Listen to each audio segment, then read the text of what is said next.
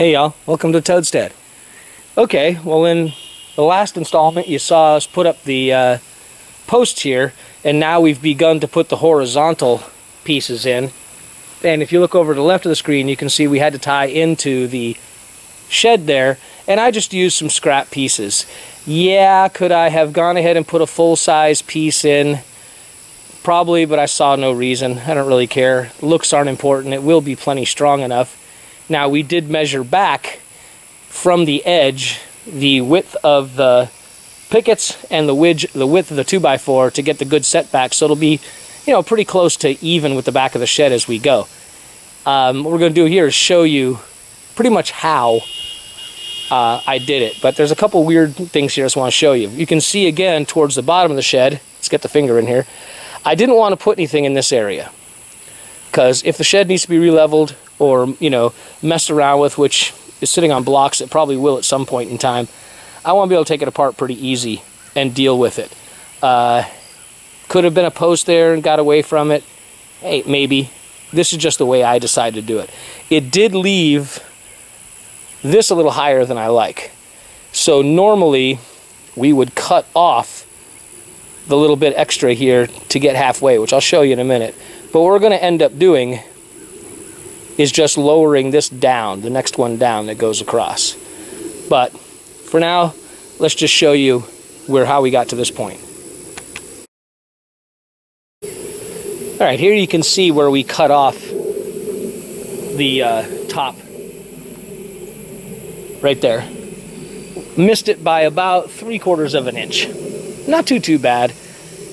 Not upset with that at all. Normally we would do all of them like that in preparation for the next 3, but because we're going to actually be going under this one and under this one here, I'm not going to bother. We're just going to bring it out even with the second post.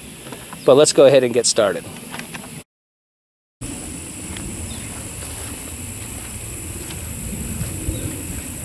Alright, we're just going to go ahead and throw in a screw kind of in the vicinity of where this side's going to be.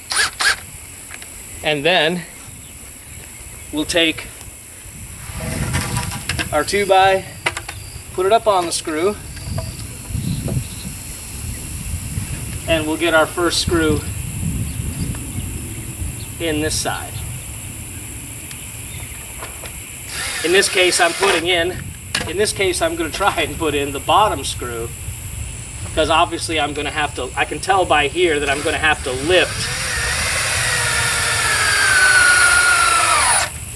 lift, this side just a little bit. Just throw a level up on it, and it's just resting on that screw there. We'll get this screw started. Now this is the end of the gate, so I'm not going to worry about putting anything there. Get that screw started, and that works out just about right. And then the screw we were using as the rest becomes the second screw.